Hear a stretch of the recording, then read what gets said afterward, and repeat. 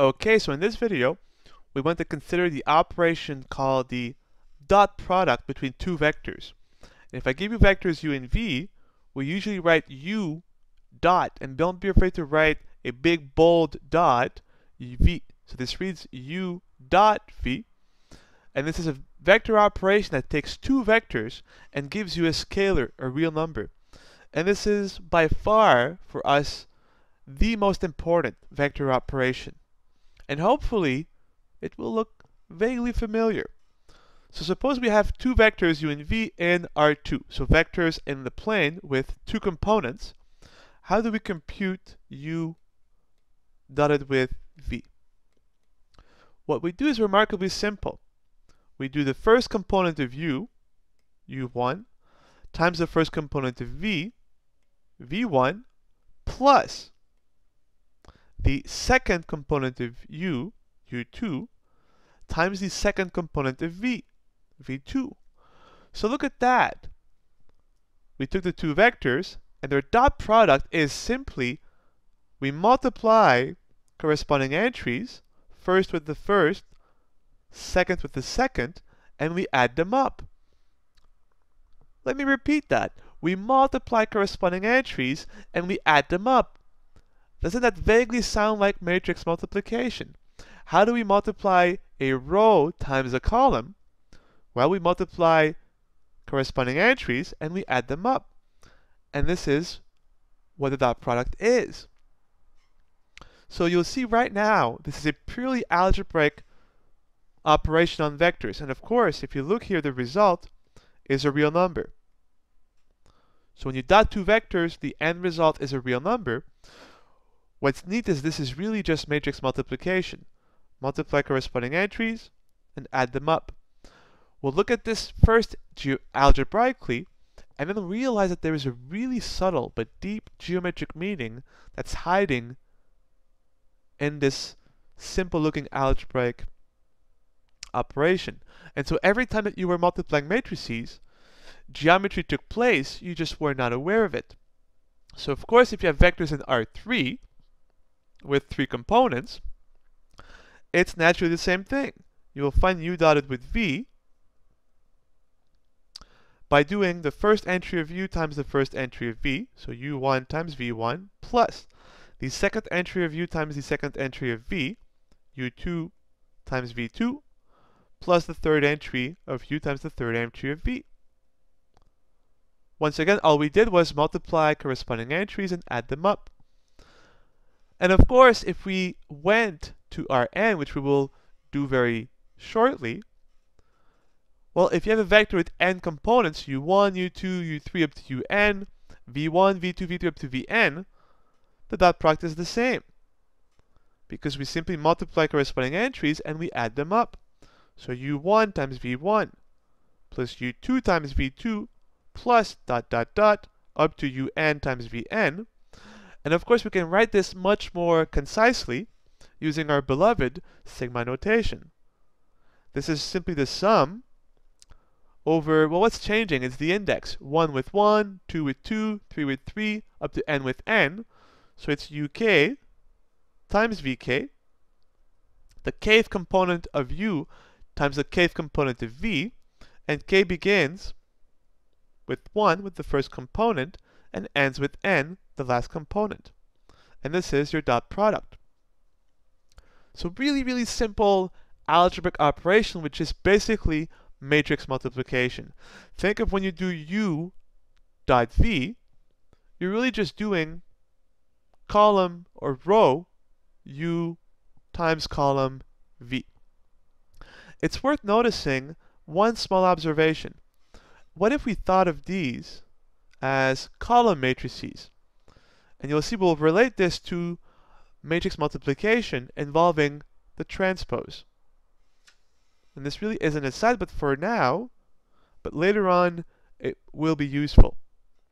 So if I view now my vectors in Rn as column matrices, so u1, u2, un, and v1, well, v is also a column matrix, so v1, v2, Vn. The question is, how can we relate their dot product with matrix multiplication and using the transpose operation? Well, it's actually quite simple, right? Because we know that this is the result of a row times a column matrix. So if we write U dotted with V, well, we know this will be U1 times V1 plus U2 times V2 up to Vn times Vn. Well, we can simply do U transposed times V. No longer a dot product. U dot V is the same as the transpose of vector U times vector V, because now if you transpose vector U, which is a column matrix, this will become a row matrix. U1, U2 up to Un times the column matrix V, V1, V2 up to Vn. And of course, when you do a row times a column, you get a single real number. And, well, how do we multiply a row times a column matrix? We multiply corresponding entries and we add them up. So U1 V1 plus U2 V2 up to UN Vn. So if you think of the vectors as column matrices, when you dot U and V, that's just the same as the transpose of U times vector V.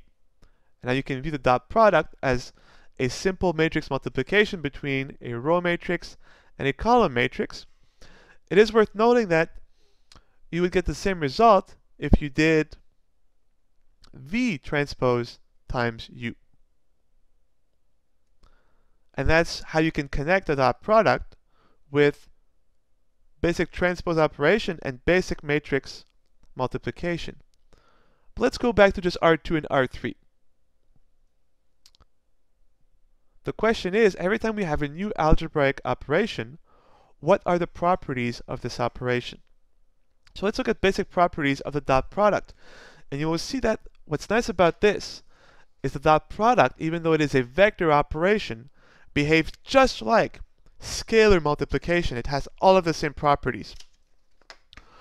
The first property is the intimate connection between the dot product and the norm of a vector squared. If your vector U has, say, two components, I will let you check that the same is true with three components.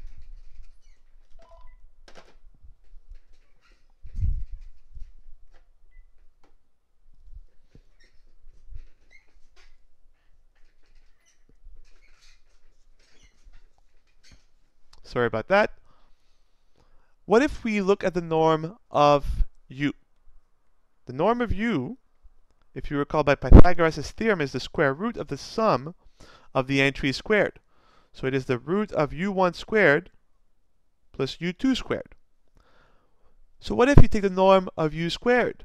Well, quite naturally, the norm of U squared, this will just cancel the square root and you're left with the sum of the entries squared. Let's now dot U with itself. What if you perform U dotted with U? Well, this is the vector U1, U2 dotted with itself, U1, U2. And we dot two vectors by multiplying their corresponding entries and adding them up. So U1 times U1, that's U1 squared, plus U2 times U2, that's U2 squared. But look at that. If you add the squares of the individual entries of the vector, that's just the norm of the vector squared. And you can verify easily the same equality holds for vectors with 3 components, 4 components, or 1,000,000 components. And this is a really, really useful relationship.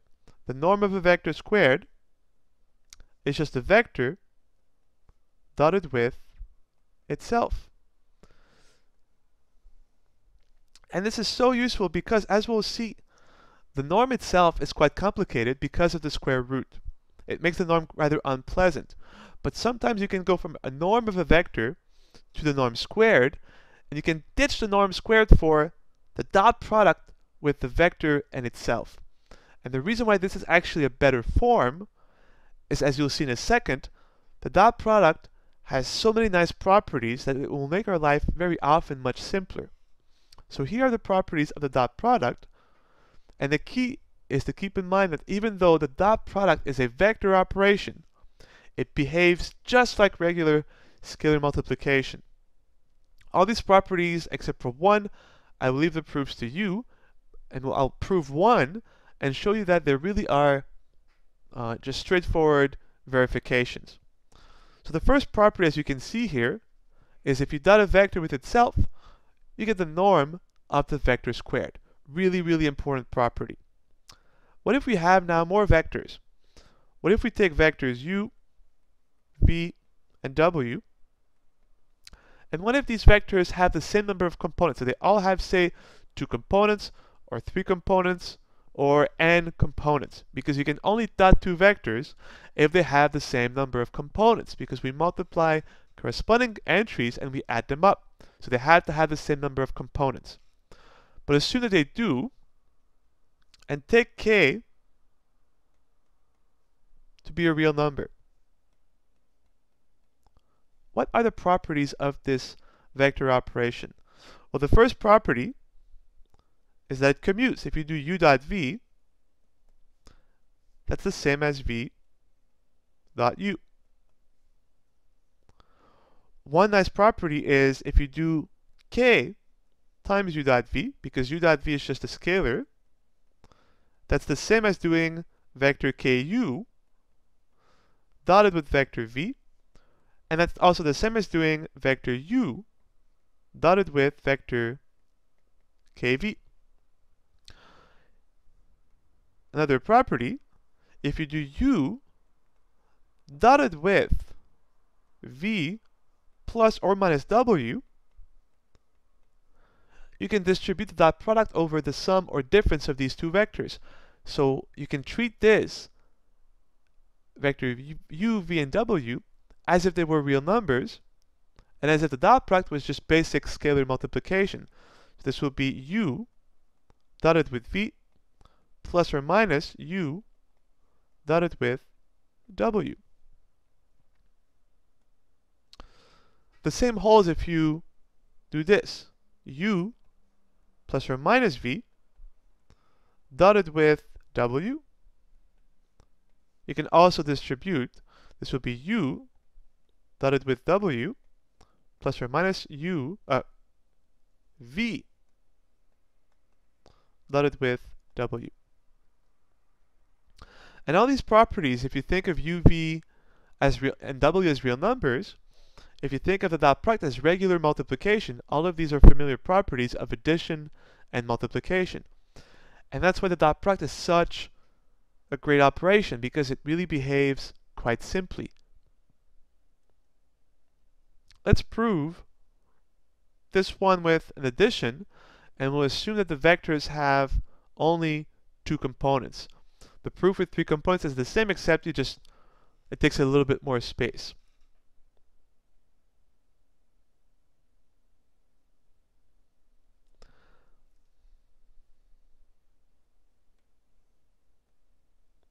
And you'll see that all these proofs are direct calculations. You'll start with the left-hand side, expand, and you'll get the right-hand side. So suppose that our vectors have 2 components. So suppose u is given by u1, u2. V is given by v1, v2. And w given by w1, w2.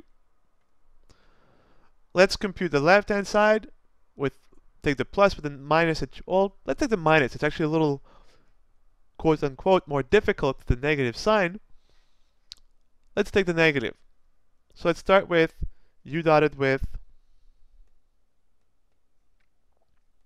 v minus w. Well, what's vector u? Given by u1, u2, dotted with vector v minus w. Well, let's subtract. We'll get the first coordinate is v1 minus w1.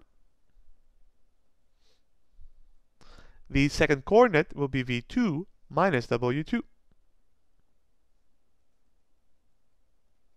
We cannot dot both vectors because when we dot vectors, we multiply corresponding entries. So u1 times v1 minus w1 plus u2 times v2 minus w2.